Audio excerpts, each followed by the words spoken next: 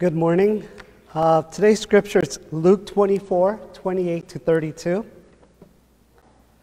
As they came near the village to which they were going, he walked ahead as if he were going on. But they urged him strongly, saying, "Stay with us, because it is almost evening, and the day is now nearly over." So he went in to stay with them. When he was at the table with them, he took bread and blessed and broke it and gave it to them. Then their eyes were opened, and they recognized him, and he vanished from their sight. They said to each other, "Were not our hearts burning within us while he was talking to us on the road, while he was opening the scriptures to us?" These are the last verses of the story of the journey of two disciples returning to Emmaus. They are in deep thought and in discussion and full of emotion. They are trying to make sense of the events of the week that happened in Jerusalem, and most importantly, the whereabouts of Jesus. Remember, this conversation is taking place after the resurrection. As they're walking, a stranger appears next to them and asks them about this conversation. More importantly, he asks them about how they're doing. He asks about the sadness that this stranger sees in their eyes. Cleopas, one of the two disciples, looks at the stranger and says, basically, I'm thinking, seriously, where have you been? Haven't you heard about Jesus of Nazareth, who was a prophet, mighty in deed and word before God and all people? If you imagine a stranger coming to asking me what is going on in 2020, imagine how I would respond to them. Where have you been? So Cleopas cannot believe that this stranger has no idea. So the two disciples, go on to retell the passion story, the resurrection story of Jesus. They share about his betrayal, the women finding an empty tomb, the appearances of angelic beings, and how Jesus is nowhere to be found. The stranger joins the conversation and adds his words of wisdom, quoting scripture and schooling them on the word of God. Imagine having this conversation with the stranger on the road. After a deep theological and emotional conversation, they finally reach their destination. The stranger who appears to the disciples appears to be continuing on his journey, but the two disciples urge him to stay with us. I think the disciples wanted to continue to feel the stranger's presence. This chapter in the Bible is very interesting because we know who the stranger is. The narrator tells us it is Jesus. But these two individuals have no idea. But they know they want to be around him. They have felt their hearts burning as they walk with this stranger. Jesus accepts the invitation to stay. They continue visiting, and they're about to share a meal. And then we read, when he was at the table with them, he took bread, blessed and broke it, and gave it to them. The two disciples immediately recognized Jesus.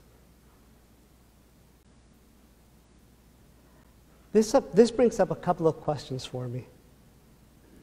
Why did Jesus decide to reveal himself at this moment and not on the road?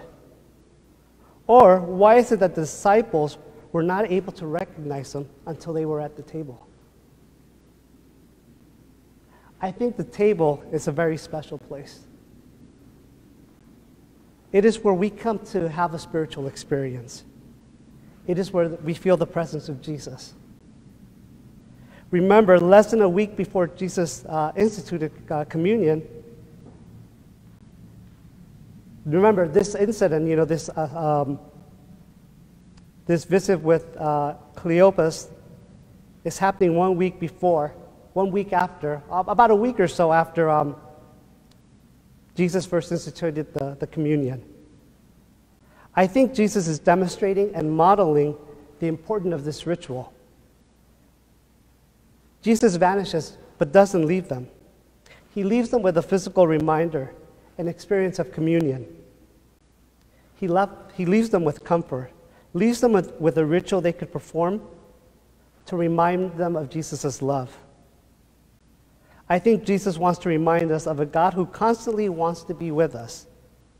He breaks bread with his disciples before his death and immediately after his resurrection. On both occasions, Jesus leaves.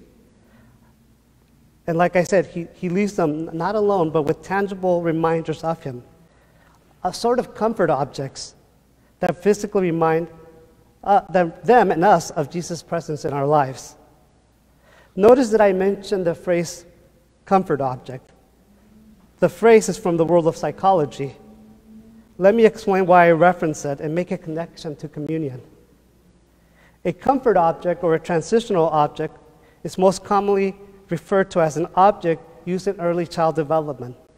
The physical item, such as a blanket or a stuffed animal, is an extension of a young child's primary caregiver. It is a reminder of all the caregiver's good, including love, affection, care. This object can soothe the child when time in need, or also remind them of this care and comfort when the caregiver is away. Think of Linus's blanket as a comfort object or a transitional object. When Linus carries his blanket around, it brings the comfort that he needs. I learned the importance of a transitional object in my work working with a high school student. The student had lived with his grandparents most of his life. His parents had left Mexico and had come to the United States, and 10 years later, now he was reunited with his parents. But this young man missed his grandparents terribly. And that's the reason he was in my office. We processed, we talked, and as we were talking, this young man takes a 50 peso bill out of his wallet and tells me that his grandfather had given him this bill so that he could buy a snack on his trip, in his journey to the United States. As you can tell, the young man never used this bill. He showed the bill to remind me, or to remind himself, that there was comfort in seeing this 50 peso bill because it reminded of his grandparents and the love that he provided, and his grandfather provided for him. I think Jesus knows the importance of these transitional objects, especially when he instituted communion. Later in today's service, you will hear the following words. Our Lord Jesus Christ, the same night in which he was betrayed, took bread, and when he had given thanks, he broke it and gave it to his disciples, saying, Take, eat. This is my body, which is given for you. This do in remembrance of me. In the same way also, he took the cup after supper, gave thanks, and gave it to them, saying, Drink of it, all of you. This cup is the New Testament in my blood, which is shed for you and for many for the remission of sins.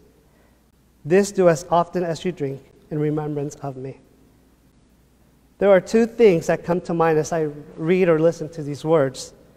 The first thing that I think of is communion as a transitional object. As we physically take elements that represent Jesus, we ingest them and then participate with Jesus in the ritual to feel God's love and comfort. These elements become transitional objects of sort as we take them with us even after communion. I am grateful that we have a God that wants to be with us at all times. The second idea that comes to mind when I read or listen to the words of institution is the thankfulness of Jesus as he blesses the elements. Father Michael Van Sloan states that when Jesus instituted communion, or the Eucharist, he established it as an act of thanksgiving. He took the bread and, giving thanks, broke it.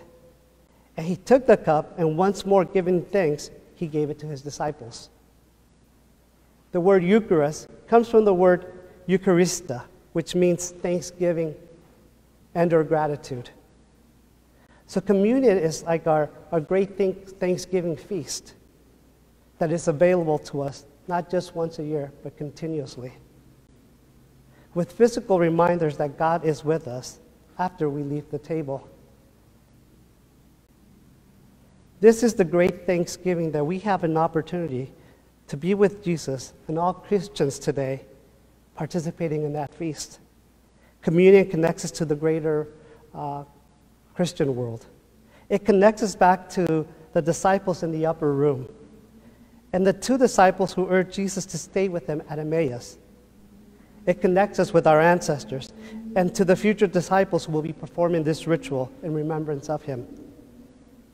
John Paul II describes communion as a foretaste of the eternal banquet of the heavenly Jerusalem. This is our great Thanksgiving. Even though this year looks very different for us, and we may not be together with all of our families, we can come together to the table and participate in this communion, of this great Thanksgiving feast. When we come to the table, we're in God's time. So we don't have to measure.